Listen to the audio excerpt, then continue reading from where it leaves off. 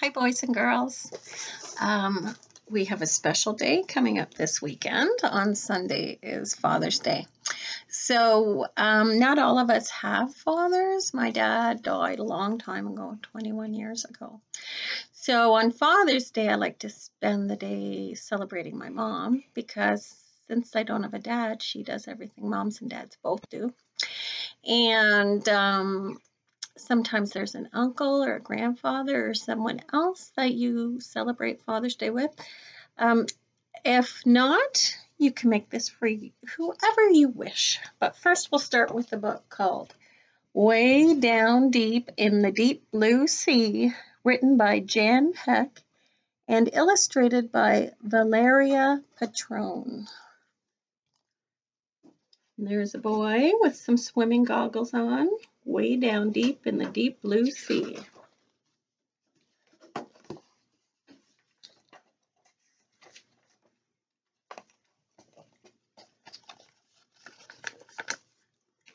Way down deep in the deep blue sea, I'm looking for a treasure for my mama and me. I'm so brave, can't scare me. Way down deep in the deep blue sea. Oh, a seahorse. Way down deep in the deep blue sea, I spy a seahorse racing by me. Hello, seahorse. Giddy up, seahorse. See you later, seahorse.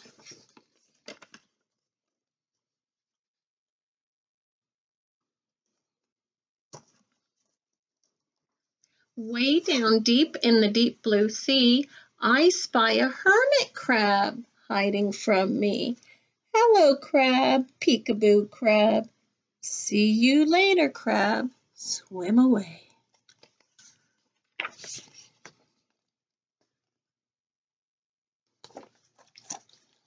Hermit crabs are kind of like kids. They grow and get too big for their shell, so then they have to find another shell to wear. Just like boys and girls. Their feet grow, and then they need new shoes. Way down deep in the deep blue sea, I spy a starfish dancing by me.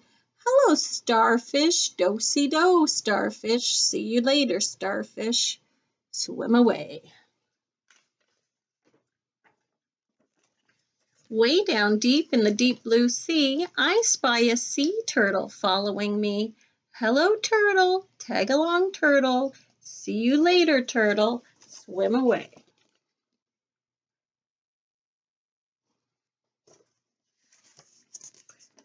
Way down deep in the deep blue sea, I spy an octopus waving at me.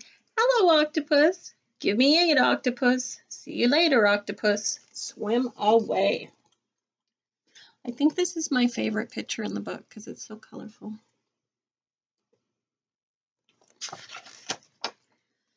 Way down deep in the deep blue sea, I spy a dolphin diving by me. Hello, dolphin. Hitch a ride, dolphin. See you later, dolphin. Swim away.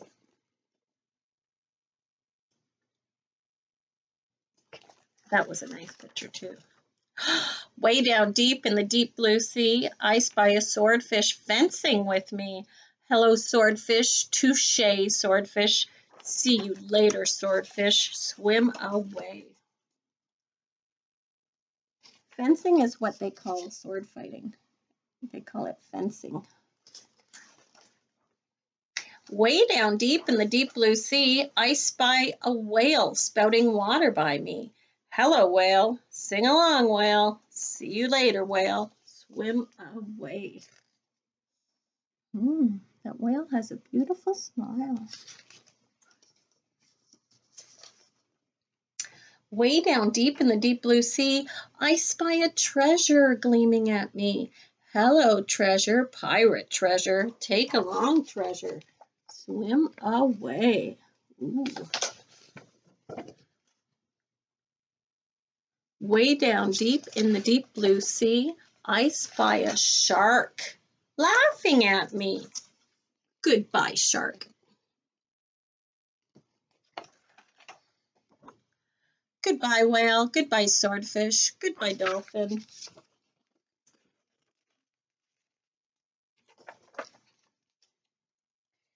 Goodbye, octopus.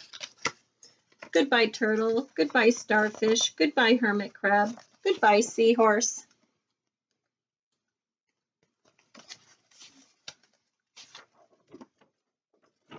Up, up, up from the deep blue sea, I find Mama waiting for me. Hello, Mama. Guess what, Mama? I found a treasure in the deep blue sea.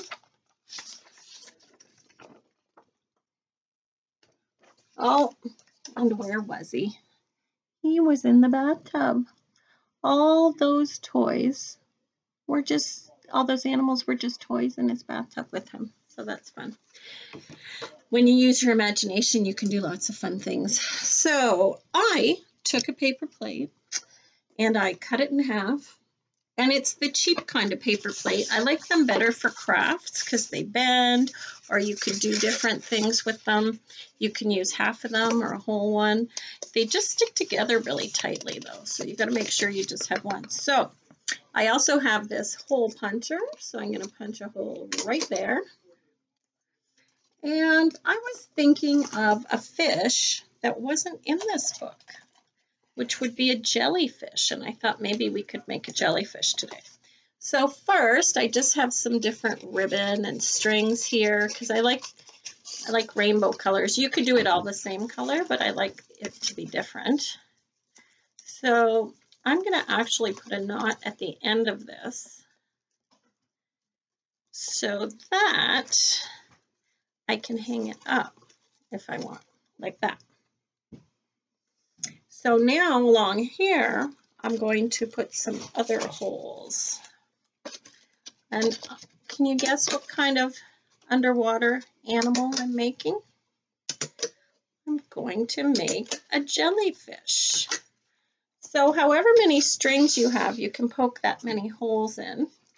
And I picked different colors and different lengths because I wanted a bit of variety. So I'm just going to start putting these ribbons into the holes and tying a little knot so they don't fall out. I think I'll double knot it. Okay, so there's one hanging down. Here's a blue one I got.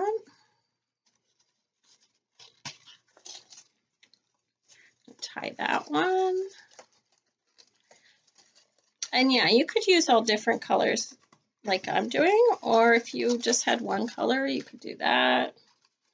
I don't know where I'm going to put this, so I thought I'll use a variety of colors and then decide later where it will go.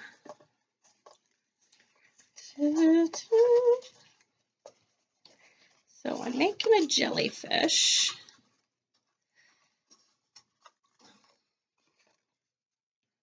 See my string so far?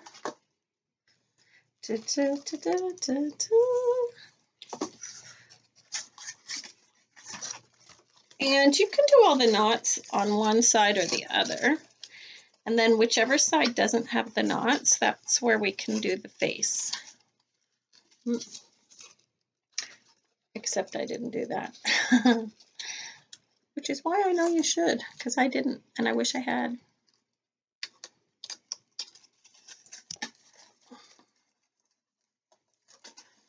All right, pretty sure this looks like a jellyfish.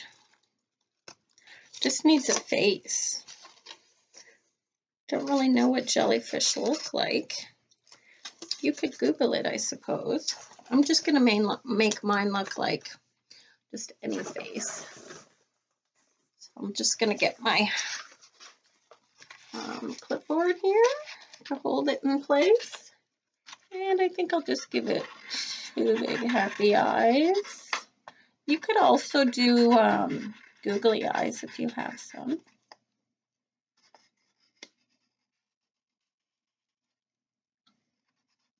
Apparently his eyes aren't too even, but that's okay. That makes him special.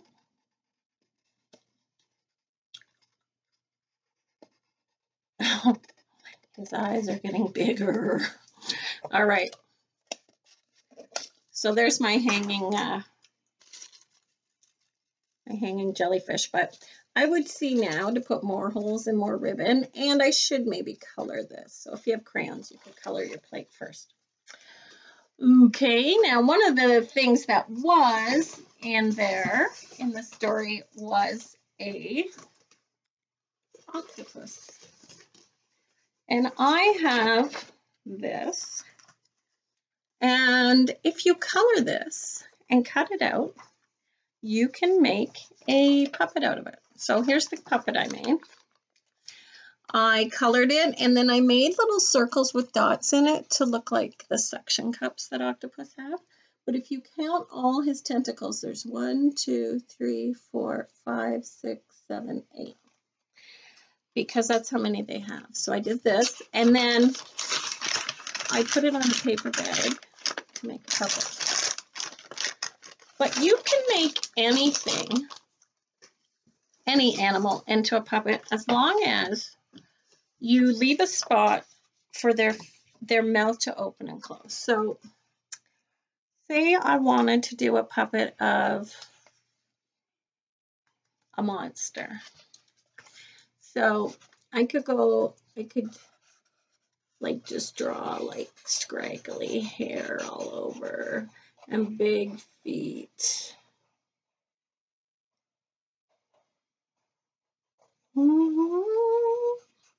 And scraggly, like and then I could give him a face.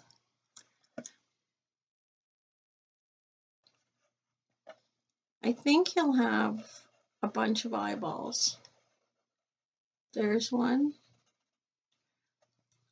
Maybe I'll give him a big one right in the middle of his forehead here. And then another one over here. And then I'm going to put a line here. That's where I'm going to cut it. So this will be the top part of the puppet. This will be the bottom. But I'm going to have a tongue hanging out here.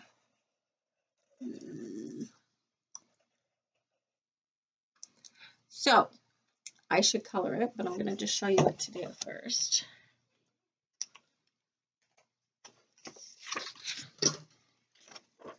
So I'm going to cut it out. I do own grown-up scissors, but they keep disappearing from my office. So then I have to keep using kid scissors, which luckily I'm used to using at school. So you could do this with any person, animal, anything you want, as long as you make sure to have a spot where it's okay to cut it in half, like I did, where the mouth is going to go. And because I used orange paper, it's okay that I didn't color my monster, but if I had white paper, I probably would have wanted to color it. So we're doing a monster puppet, but I'll show you where we would cut the other one if we were doing the octopus one.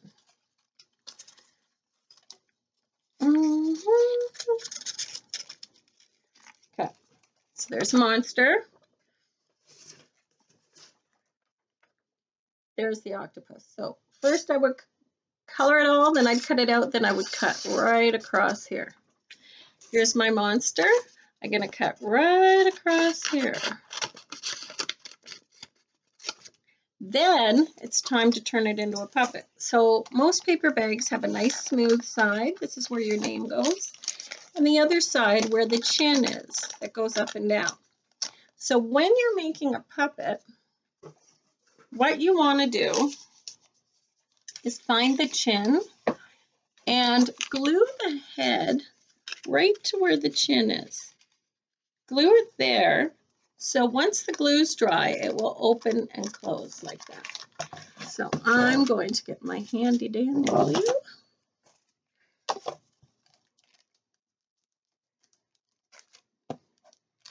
I'm going to glue his little face on. And I do want it to come right to the rim so that when it opens, his face lifts up. Then I put the glue down here on the bag.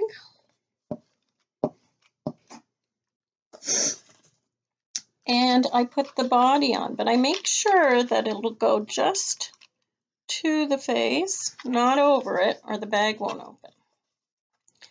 So now that I've done that, I'm going to close my glue so it doesn't dry up and be no good for me anymore. And this is when I can decorate. So because I gave him a tongue, I'm going to color his tongue red.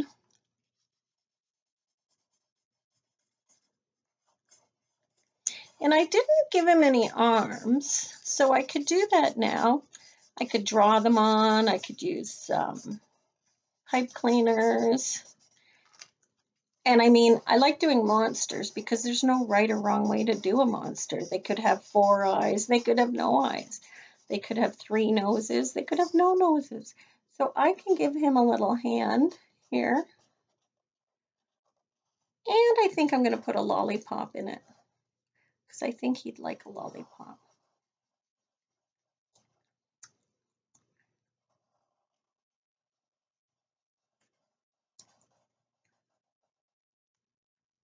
There he is, holding a lollipop. Maybe I'll give him some eyelashes so people know that those are his eyes. And should I give him a cute little nose, maybe? Little button nose. There we go. There's my monster. He's kind of cute. So then you could let him dry. Make sure the glue's dry, especially if you're using the goopy white glue. And then you put your hand in there and ta-da! Why? I'm a monster. Do you love me? I have a lollipop. So there you go. All I need is paper bag, some paper, some imagination, and that is that. So next week is the last week of school, which is crazy. But I'm probably just going to keep doing the videos over the summer. So you could find them on my Facebook page, which is Mrs. Robinson's Extended March Break Fun, I think it's called, and or on the YouTube channel. Okay, so I'll see you next time. Bye.